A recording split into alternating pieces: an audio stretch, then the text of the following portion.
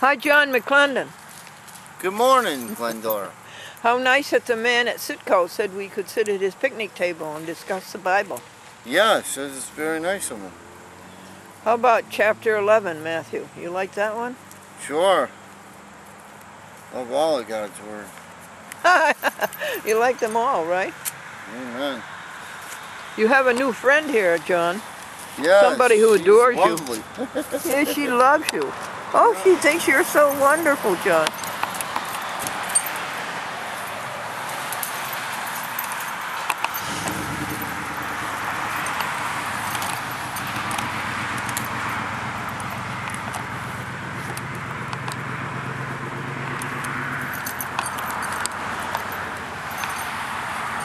What does Jesus say to us in chapter 11? Matthew.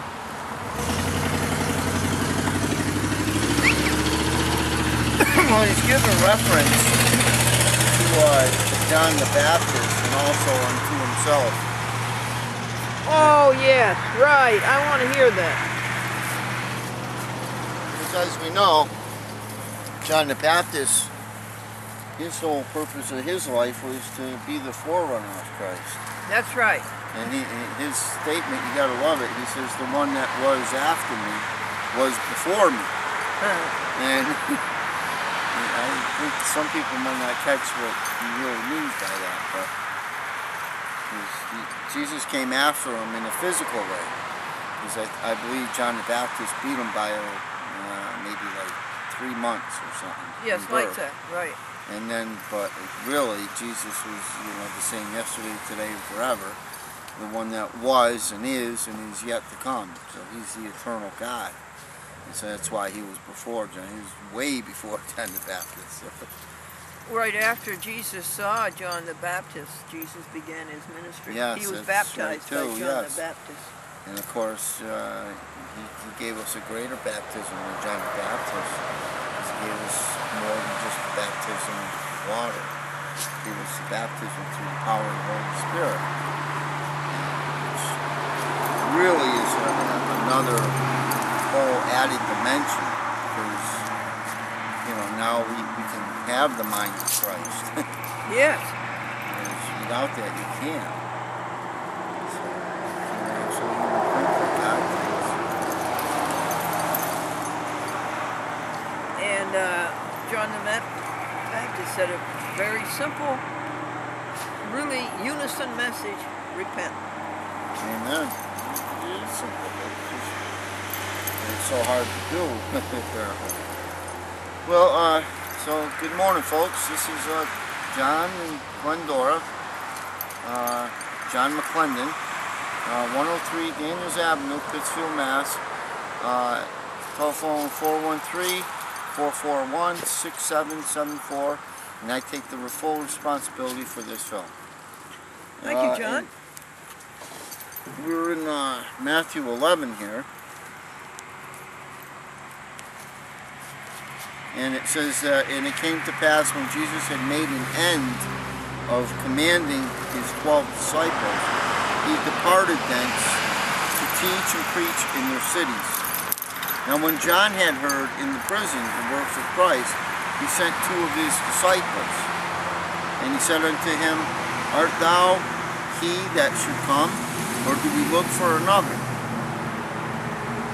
And it's interesting that John the Baptist is perhaps the most well-informed of all men, would ask this question. So it just shows how weak we are. The spirit is willing, but the flesh is weak. And I think that's an example of this.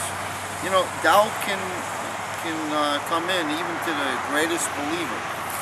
It just has a way of trying to get our mind off the certainties of things.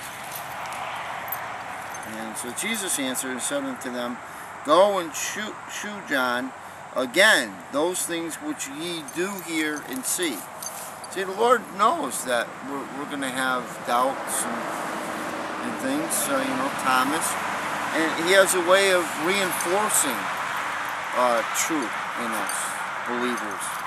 And so that's why oftentimes in his word he repeats the same statement and the same ideas and the same principles, because he knows that we need the reinforcement.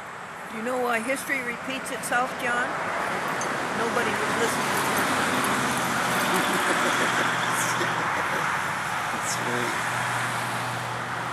See, the blind receive their sight, and the lame walk, the lepers are cleansed, the deaf hear, the dead are raised up, and the poor have the gospel preached to them. And blessed is he, whosoever shall not be offended in me. See, that's the Lord encouraging John to keep believing. And, you know, I like that part where Jesus said unto some people, fine, you don't believe in me and you want to reject me, and they, okay. But, you know, at least, so he gives them a starting point. He says, at least believe in my work. You know, look what I do. Why do you think it is that I do the things that I do? You know, I'm healing people that are blind and people that are deaf. These are good things. At least start somewhere. Start that. Start right with that. You know, that's a good thing. Don't you agree? I mean, if you were blind, wouldn't you want to be able to see? If you were lame, wouldn't you want to be able to walk? And if that happened to you, that would be a good thing, right? So at least start there and believe in my works. And then once you start believing my works, you'll come to know the knowledge of me, who does these works.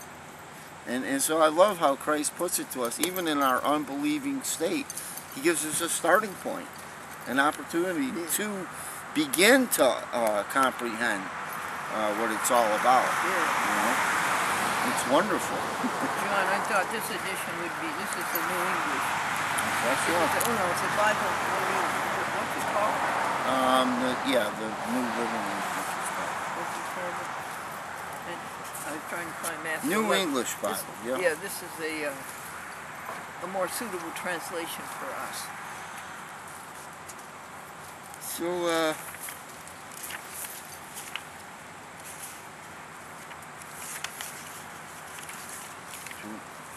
verse 7.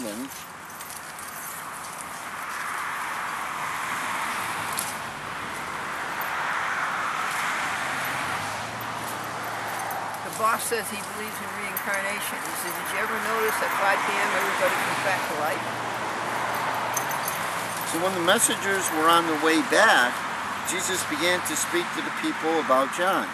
What was the spectacle that drew you to the wilderness? A reed bed swept by the wind? No. Then what did you go out to see? A man dressed in silks and satins? Surely you must look in palaces for that. But why did you go out? To see a prophet? And I love this. He says, yes, indeed, and far more than a prophet. Because there are prophets, you know, not the only one. But he is the man of whom Scripture says. In other words, the Lord's really going to get specific here and say, what specific prophet is this man? Here is my herald, whom I send on ahead of you, and he will prepare your way before you. And isn't that exactly what John said? He said, behold, the Lamb of God, I prepare the way for him. And, it's all about letting people know the Messiah is at hand. I tell you this, never was there appeared on earth a mother's son greater than John the Baptist. And that's quite a statement. And yet the least and then he puts it in true perspective. And even though he's the best of the best, he isn't worthy to be compared to the eternal weight of glory that we're going to see. Because again, he's still flesh and blood. And it's not worthy of the kingdom of heaven. He'll have to be transformed, just like us, John the Baptist.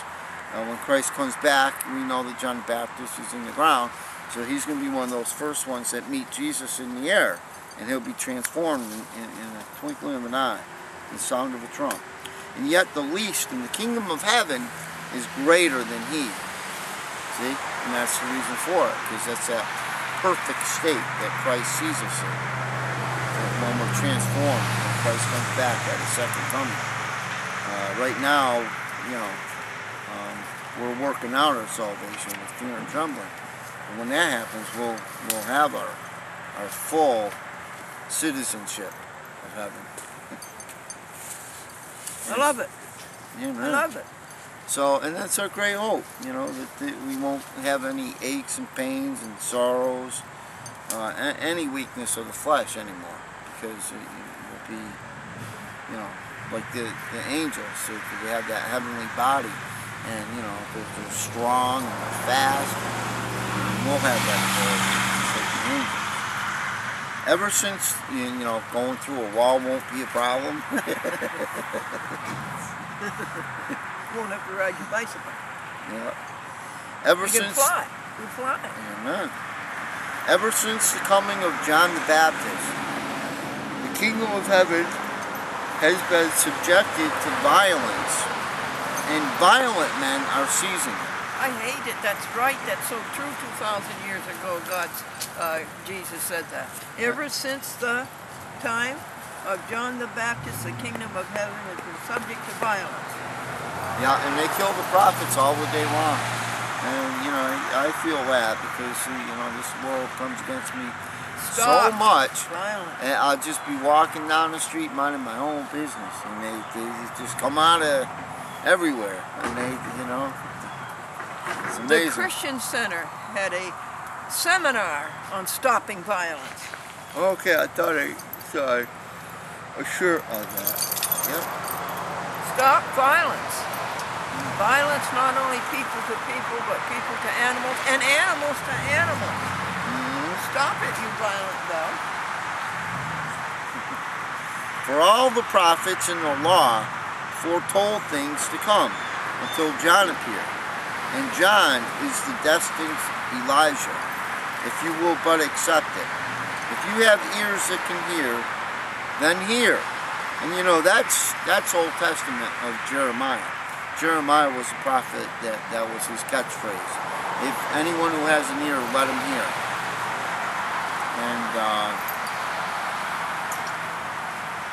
And you'll see that in God's Word, certain people have certain catchphrases.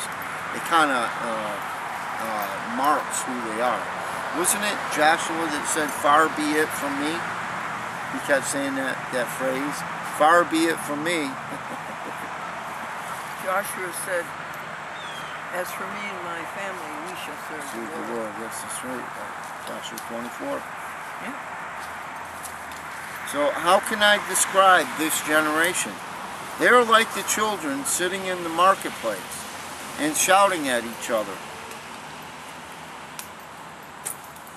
We piped for you, and you would not dance. We wept and wailed, and you would not mourn. For John came, neither eating nor drinking, and they say he is possessed. The Son of Man came eating and drinking, and they say, look at him, a glutton and a drinker, a friend of tax gatherers and sinners. And yet God's wisdom is proved right by its results. And you know, folks, it doesn't matter how bad you are, Jesus can help you change. And you might get scoffed at, but that's okay.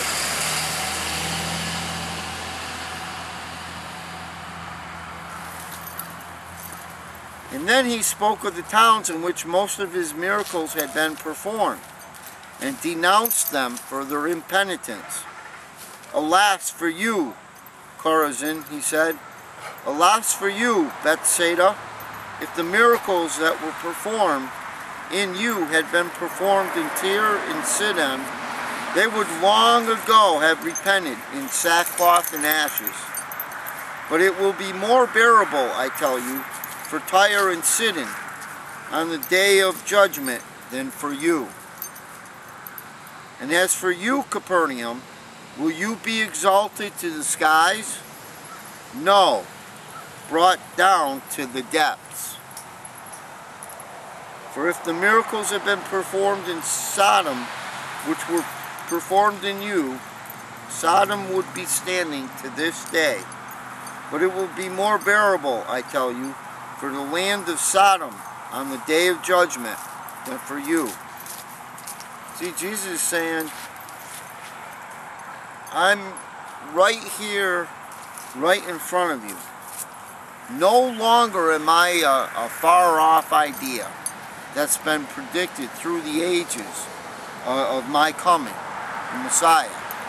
I'm right here, right before you. I'm walking with you, I'm talking with you, I'm showing and demonstrating the mighty power of the kingdom of heaven. And so that you truly, truly have no excuse. And if you don't receive me, it's the greatest shame. You know, it'd be like if I said, you know, tomorrow I'm going to come and I'm going to visit you. And then as each second of the clock ticks, and then each minute and each hour until tomorrow is all a witness to me. All my prophets are preparing and saying and reminding you on TV and in the newspapers that John's coming tomorrow and he'll show up at 3 o'clock in the afternoon. Get ready for it. It's a big event. And all of these things are witness to you of the coming. And then tomorrow comes and you know, you don't show up. And I was supposed to come to help you, and you claim that you need help, but you don't receive it. It's that kind of witness against you. You've had all this preparation, the law and the prophets, and then I'm right here showing up, and you don't come. And I told you to come. So it's that kind of example. That so sad to miss it. To miss a great opportunity. It's so sad to miss it. Tell people how they go about it. Tell them how they go about it. It's as simple as humbling yourself and just saying, you know, Lord God, I need you. You're the one who can help me. Man can't help me. He might be helpful at times, but he isn't steady. He's a shaky guy, man. But you're God Almighty, and I need that power. I need that kind of help. The one that can change the impossible. And we all need that, folks. You know, because you can't rely on man. I mean, even brother will turn against brother, it says. So we're all going to let each other down, but God won't let us down. He'll help us. I got it, John. Listen to this. I need thee every hour. Every hour I need thee. Oh, bless me now, my Savior. I come to thee. Amen. So that's all you have to do is just come to him and ask him for his help. And he promises that he will help you. Isn't that wonderful? Isn't that wonderful? He promises it. Yeah. Man will say, oh, I'll help you, I'll help you. And then, you know, you're waiting for him to help you, he doesn't show up to help you. Yeah. And you still end up doing the job yourself. So, but with God, he'll show up, he'll help you. So, he's a very present help. Very in present time help. of need. So, John says, humble yourself and say, God, I need you. Amen. Is that what you said? That's basically all it is. Is that it? That's it? Yeah. And you say, I don't want to continue doing things my own way. I can see how it doesn't work. But show me the better way. Show me how I can live my life. You are the way, the truth, and the life. And I want to get to the Father, and the only way to do that is through you, Jesus. So help me, Lord God. Help me do that. At that time, Jesus spoke these words. I thank thee, Father, Lord of heaven and earth, for hiding these things from the learned and wise, and revealing them to the simple. See how the Lord works? The first shall be last, the last shall be first. Yes, Father, such was thy choice. Everything is entrusted to me by my Father, and no one knows the Son but the Father, and no one knows the Father but the Son, and those to whom the Son may choose to reveal. See? So unless you call upon the name of the Lord Jesus Christ, you can't be saved. And I can't be saved. That's how you come to know the Father. Jesus says, me and the Father are the same. We're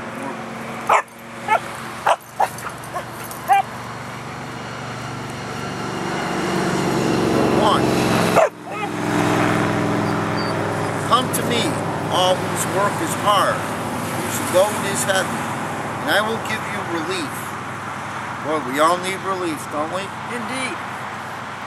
Bend your necks to my yoke, and learn from me, for I am gentle and humble-hearted, and your souls will find relief.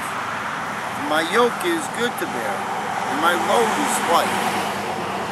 You know, this is truth, folks. Sometimes it might feel like the yoke is really heavy and it's unbearable, and you say, how can I do this? How can I get through it? But, you know, that's just the feeling. And we have to realize the truth is true. It may feel a certain way, but you don't go by feelings. You know, magicians are famous for that. They cause illusions, right? Oh, and they say, oh, this looks like it disappeared. Well, come on. Okay, the elephant didn't, you know, it's trickery. And the devil will make us believe in lies, try to make us believe in lies, just because it feels or looks a certain way. But we have to realize truth. That's why I always remind myself when I say, you know, I can't bear these things. It's too heavy for me. And then I say, no, I reject those words. Actually, I am able to bear them. Not on my own power, but God said that I'm able to bear them. So I believe it. Lord, give me the strength I need to bear this. And thank you that the load is light. It doesn't feel light, but you say it's light. So I agree with you that this is just a light burden. It really is, folks. All of us put together, all of our sorrows put together doesn't measure up to the sorrow that Christ bore for us. So in that sense, there's a truth right there in the Revelation. He bore all the sins of the world. So do you think that just your sorrows that you bear is anything compared to all the sorrows and all the sin of the world? You see that picture? So of course it's light compared to our Lord. And that's why he says that truth, because he's true. So he says, your burden is light, because I bore the sins of the world. So your burden's really out of light. I've made them light for you. It's just a wonderful truth. Yeah, so that was all of chapter 11. It didn't seem like we went through 30 verses there, but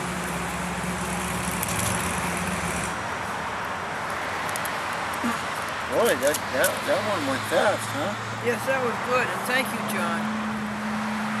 I think before we start chapter 12, we've got 2 or 3 minutes. Okay. And I wanted to talk to the folks about self-conquest before conquest of others. I'd like to hear what you have to say about that. Self-conquest? Yeah, conquer yourself before you start conquering others. What do you have to say about that? Oh, yeah, that's an interesting concept. You know, the flesh always wants to have its own way. And the thing about being a citizen of heaven, or being saved, is that God teaches you how to harness yourself and yoke yourself to Him and let Him control you. And how to have practice self-control. Conquer yourself. Yeah, and you know, instead of me wanting to bring up my arm in response, you know, because some of us want to do that. You know, we want to bring our arms up or find a way to our own solution to the problem, instead of relying on truth and what the Spirit would lead us into. And so we learn that, you know, violence isn't a good way to solve problems. Us being real voiceful and trying to to have a shouting match, or whatever the situation would be, we find a better way, a more peaceful way. Sometimes it's just sitting there and letting a person yell at you and you say nothing, you don't respond. Like our Lord himself, he opened not his mouth. What an example for us. You know, that takes power, because sometimes it can be real hard, even for a seasoned veteran, to just sit there under extreme measures and not get defensive and give a worthy explanation. It could be a worthy explanation, but not even give that, because the scripture also tells us we don't throw our pearls to swine. You know what? If you try to give them the right answer, they're not going to receive it anyway. So you're just wasting your breath. So you must just sit there. And God has such great wisdom. Just sit there, let them get their steam off. And what I'm going to do is I'm going to allow them to do that, and you'll be a perfect witness for me. You'll show what the kingdom of heaven is like. And you know, that person might not get it right away, but maybe 10 years down the road, they'll remember your character. And say, you know, I remember when I lost my cool. You know, it was probably over something stupid. Yeah. That's what I did. I used to always lose my cool. And then they'll remember that, and they'll see the character of God and receive it then. Good word for that, John, is self-possession. You lost your self-possession. Oh, I like that. Yes. You like that? Well, John, would you tell the folks again all those things that we have to say?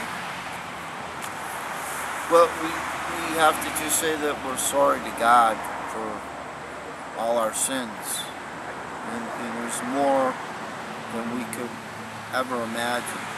The sin debt is a great debt, but the good news, the gospel of Jesus Christ, is that we can, no matter how big the debt, can be forgiven, and He wants to forgive us for it. Yeah, focus on the joy. Just ask for His forgiveness.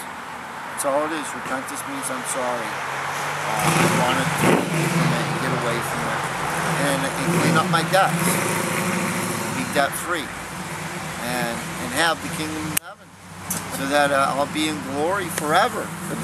And even though I die, I really won't die. So that's wonderful. Be resurrected. John, tell them that you take full responsibility for our show.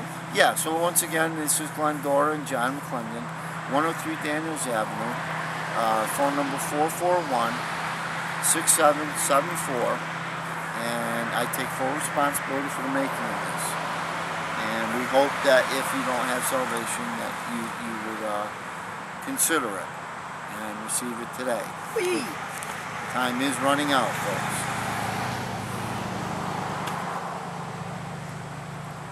Now, if you sit over here, we'll know when the second one begins. Okay. When I can see that without the audio. Okay.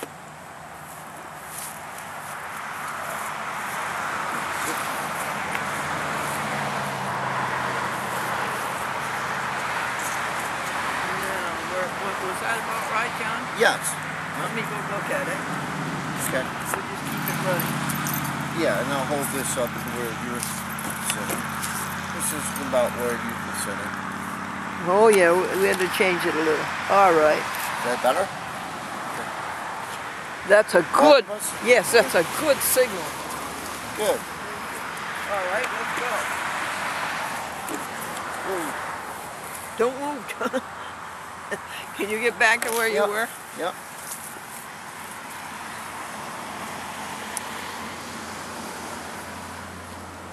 Yes, thank you. It's better looking than mine. Okay, let me get a time on this.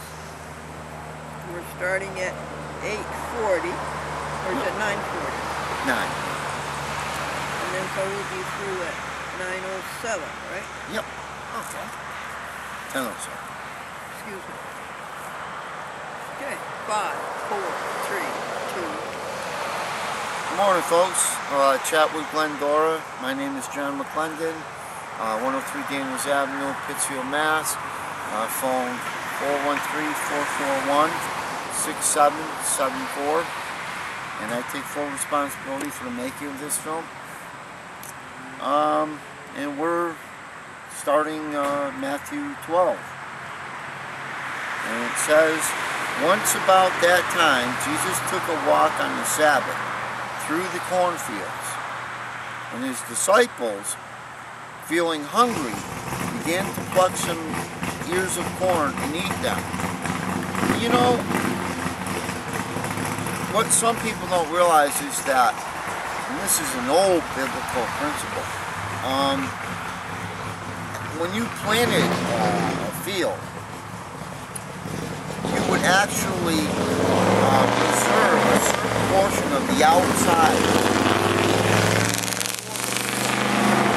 And that was a common practice, so that you would allow the poor access to your field to actually come in, and they practice that.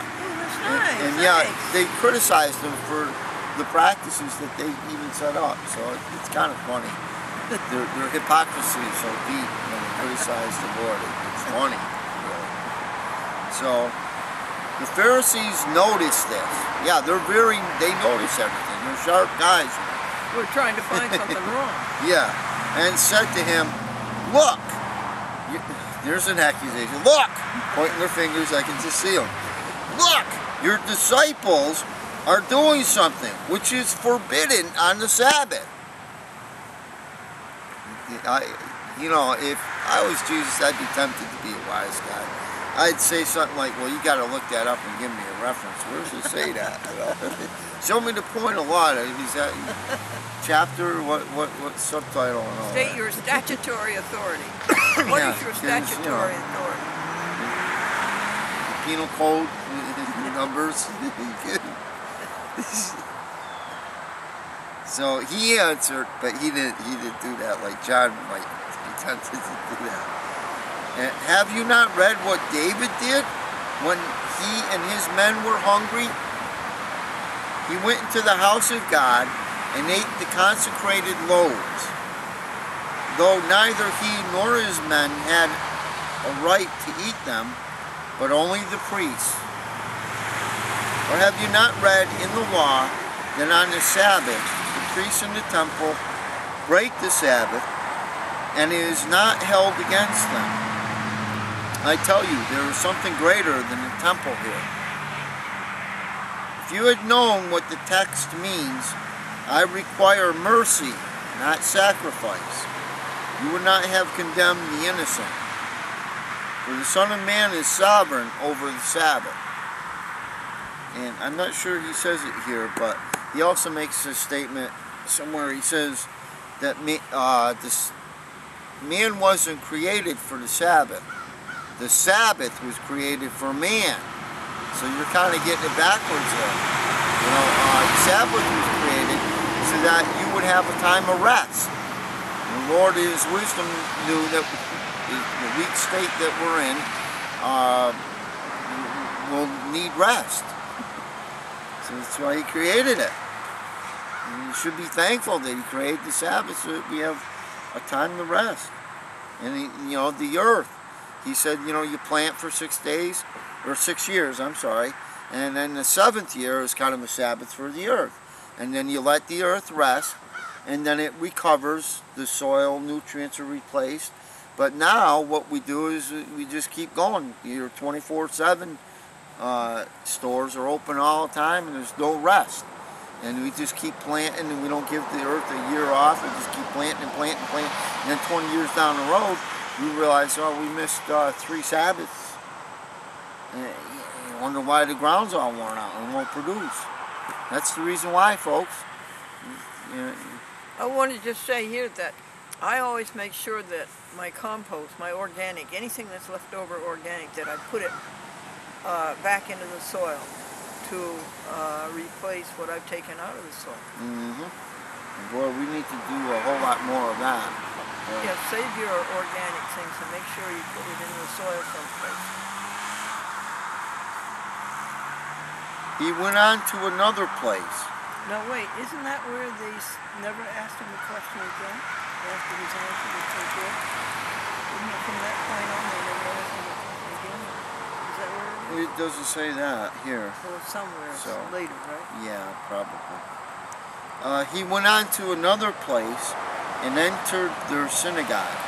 A man was there with a withered arm. And they asked Jesus, is it permitted to heal on the Sabbath? At least they're asking questions. That's good, you know. You don't understand, folks, ask questions. Well, they have a bad motive for asking questions. They're trying to trick him. Right. At least the Lord will still answer foolish questions and you'll still get truth. And their aim was to frame a charge against them. Yep.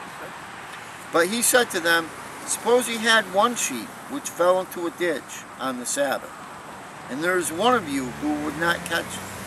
Is there one of you who would not catch hold of it and lift it out? In other words, of course he would. In other words, he's actually saying, you've done this. He's being subtle. He's saying, I've seen you yourselves do this. Because they do.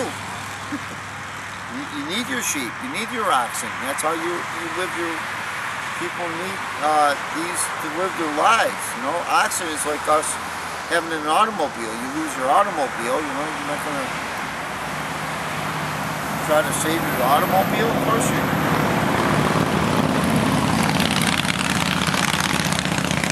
And surely a man is worth far more than a sheep. It is therefore permitted to do good on the Sabbath. Turning to the man, he said, stretch out your arm. So the man with the withered arm stretched it out, and it was made sound again like the other one. Oh, I think that's wonderful. That's great. I'd love to do that.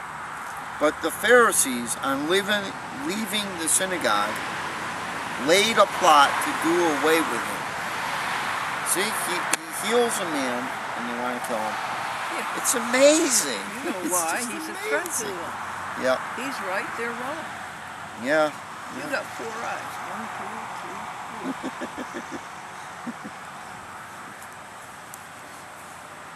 4. 4 eyes. That's what he called Theodore Roosevelt. Yeah. He wore glasses. Jesus was aware of it and withdrew. And I love that because... Yeah. He didn't fall for it. Yeah. He wasn't aware of things. That's why he's the Lord.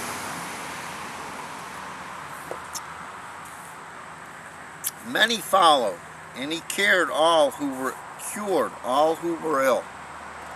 And he gave strict injunctions that they were not to make him known. This was in fulfillment of Isaiah's prophecy.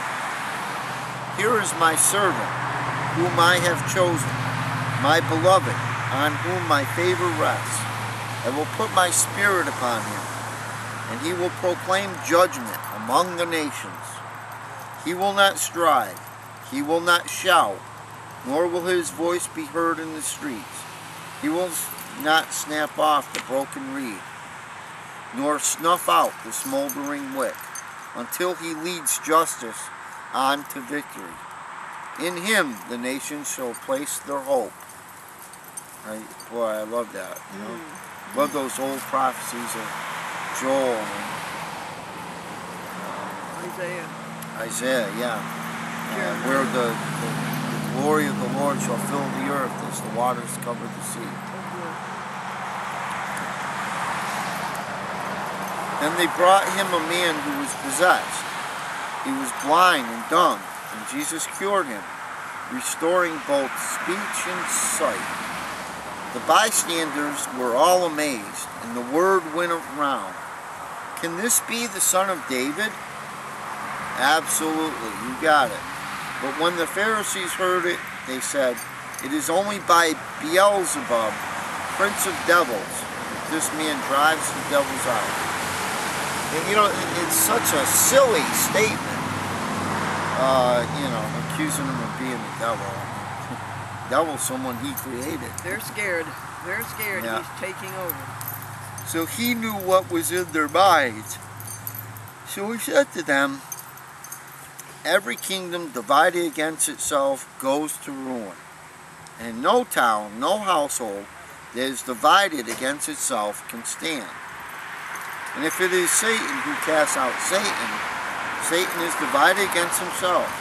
How then can his kingdom stand? And if it is by Beelzebub that I cast out devils, by whom do your own people drive them out? If this is your argument, they themselves will refute you. But if it is by the Spirit of God that I drive out the devils, then be sure the kingdom of God has already come upon you. And again, this just speaks as a witness against them, let alone their silly arguments and stuff, but the actual authority. Or again, how can anyone break into a strong man's house and make off with his goods, unless he has first tied the strong man up before ransacking the house? He who is not with me is against me, and he who does not gather with me scatters. And so I tell you, no sin, no slander is beyond forgiveness for men, except slander spoken against the Spirit, and that will not be forgiven. Any man who speaks a word against the Son of Man will be forgiven, but if anyone speaks against the Holy Spirit, for him there is no forgiveness, either in this age or in the age to come. See, so you want to accuse the Holy Spirit of not being real. Yeah. It's the only way we can do anything. It's by the power of the Holy Spirit. I wouldn't want to do that. No. Either make the tree good and its fruit good, or make the tree bad, and its fruit bad. You can tell a tree by its fruit. You viper's brood, how can your words be good when you yourselves are evil? For the words that the mouth utters come from the overflowing of the heart. A good man produces good from the store of good within himself. Well, and an good. evil man from the evil within produces evil. Oh, I'd like to say that again. The good man. Yep. A good man produces good from the store of good within himself. Yeah. And again, that's us.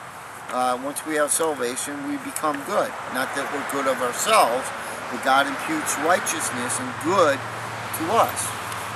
John, I've written that out in big letters. The truth that mortal conduct grows naturally out of personal holiness. Let me read it again. The truth that mortal conduct grows naturally out of personal holiness. Read that again about the good man.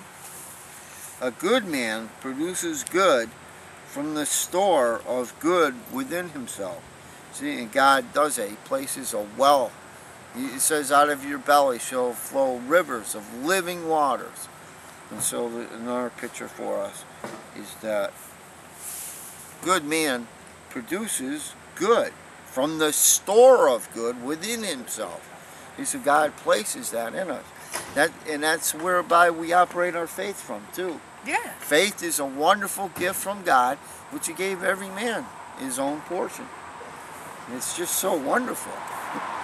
But these people are going around and they're just misusing, You forget that. misplacing their faith. The truth that mortal conduct grows naturally out of personal holiness. Personal holiness. Talk to me about personal holiness. So just let every man work out his salvation with fear and trembling. So, you have to work it out. And your personal holiness is worrying about your own affairs. Let every man be concerned about his own affairs, and not being a busybody and worrying and pointing his finger and saying, look, you're eating in the cornfield on the Sabbath, and oh, you shouldn't be doing this, and you shouldn't be doing, oh, and you can't do this, and you gotta do this. That's what we said earlier. Self-conquest before conquest of others. Yeah. Which is what you just said. Yeah, examine yourself. And Self-conquest. start worrying about yourself. And start getting the logs out of your own eye so you can see better to get remove those little splinters there in your brother's eye. You know, once we start doing truth, we'll know how to operate better and really have understanding about how to do things. So I tell you this, there is not a thoughtless word that comes from men's lips, but they will have to account for it on the day of judgment. Oh, say that again. It's not a thoughtless word that comes from men's lips, but they will have to account for it on the day of judgment. Maybe you should put your sleeves down in the cold one. Yeah. That's okay. We'll work through it. Go get your long underwear. For out of your own mouth you will be acquitted. Out of your own mouth you will be condemned. Yeah. See, so you have to give an account someday, folks. Yeah. So let your words be seasoned, he says. Let them be, your lips be salted. You know, if you ain't got nothing, here's another worldly statement, but if you ain't got anything good to say, then don't say nothing. You should keep your lips sealed, and you know. And Romans 12:14 says, "For every one of us shall give an account of himself." Yeah, absolutely. So.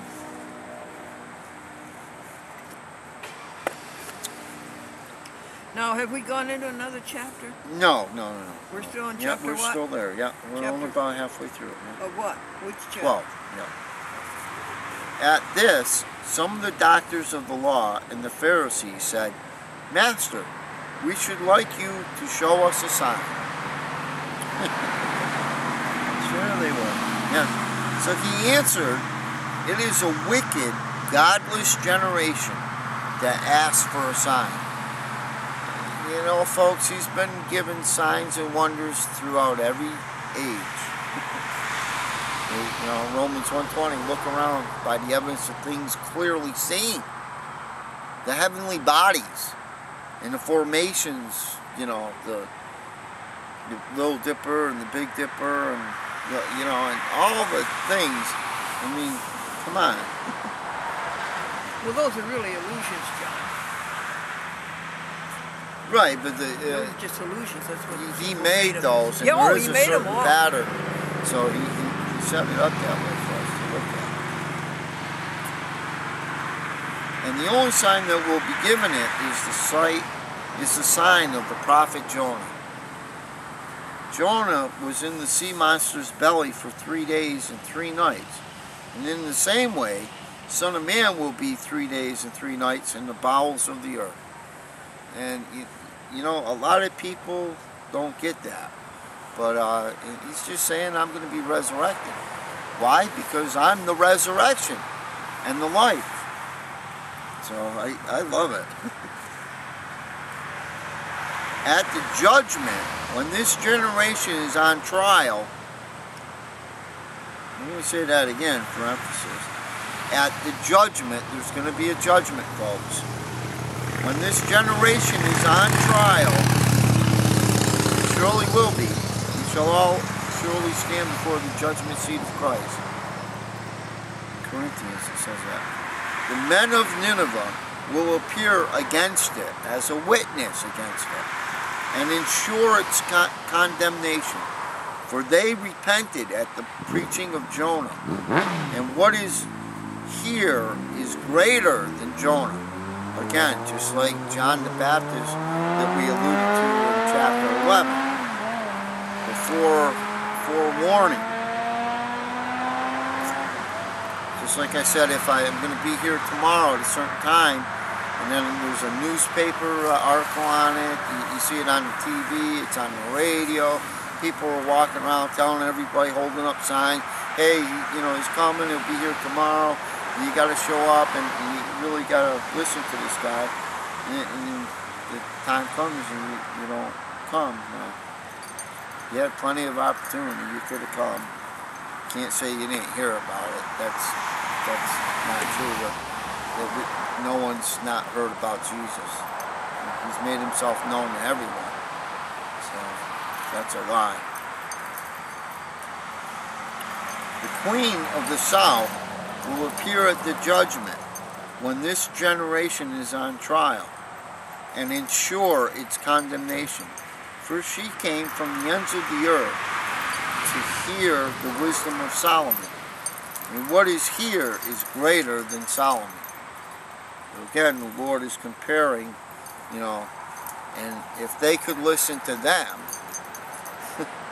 you know, how much more should you be listening to me, who is far greater than all put together? That's basically what he's saying.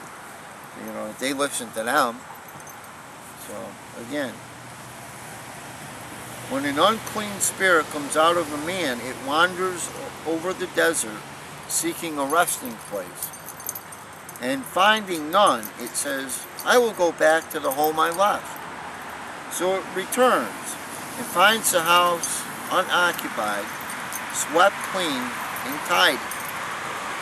Off it goes and collects 7 other spirits, more wicked than itself. And they all come in and settle down. And in the end, the man's plight is worse than before. And, you know, if you don't understand that, it's just a simple concept of numbers. He comes back with 7 other spirits. So you can imagine it's going to be worse. You just got 1 spirit and you're not doing too good. Well, imagine if you bring 7 and they're all worse than himself. Oh, but can't we get rid of the unclean spirit and be clean and no more come back into us? We sure can.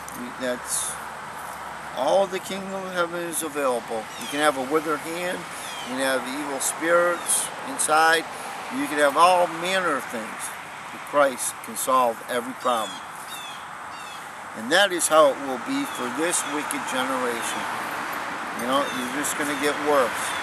And he says that things are going to wax worse and worse. You think we're going to get worse and worse? I thought we were going to get better and better.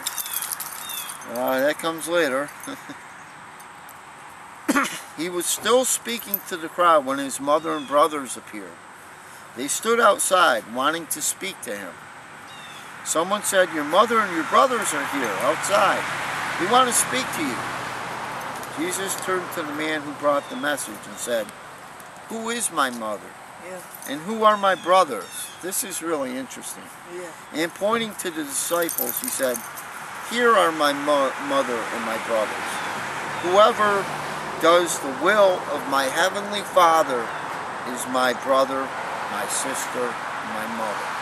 See, folks, this is how much he cares for us. That he came, he left heaven, a glorious place, humbled himself, became one of us, flesh and blood, and he didn't really override that. You know, he had the power to, but he suffered, he bore pain, he sweat, he cried, he suffered like we do, and became one of us, and just showed us that he loved us. And he included us almost on the same level with himself. He said, you're my brother, and you're my sister, and you're my mother. And he hugged us, and he kissed us, and he touched us, and he healed us. And he showed us how important we are to him. You know, and it's not a slight. It's not a slight to his earthly relations. You know, Mary and Joseph, his father, and his brother James, and his other brothers. It's not a slight to them. He's just saying that my family is bigger than just my natural family. You know, me, I had 2 families, and I didn't know how blessed I was. I was concerned about just being taken away from my natural family and put in an orphanage and then a foster family, and it was tough. But I come to realize how blessed I am now, and now actually my testimony of being a citizen of heaven I said, I have a much even greater family than just those two families. So I'm really blessed. He said, I'm part of this heavenly family. Yeah, that's nice. And it's just so wonderful. It's, folks, the picture is so much bigger than we can possibly comprehend. That's why the scripture says, eye has not seen and ear has not heard, nor has entered the heart of man the things that God has in store for those who love him. See, so folks, when we get there, it's going to get so much better than we can even imagine. You know, we just can't comprehend it. We see through a glass darkly right now. But then we shall know, even as we are known, which is completely. So yeah, so that's really the message right there, is that the family of God is really big. In fact, he says that the number of heaven is as the sands of the seashore. So that's quite a big number, because the sands of the seashore, well, if anybody would care to count the grains of sand on a beach, that's a lot. Yeah. So, yeah. I think that we have to go now. Yep, we got a couple minutes. So. No, we don't. We don't. We have to go now. Okay. Okay. So, once again, folks, it's a chat with Glendora. And my name is John McClendon. And 103 Daniels Avenue, Pittsfield, Mass. Telephone 413-441-6774. And I take full responsibility for the making of this film. Lord bless. That's so good, John.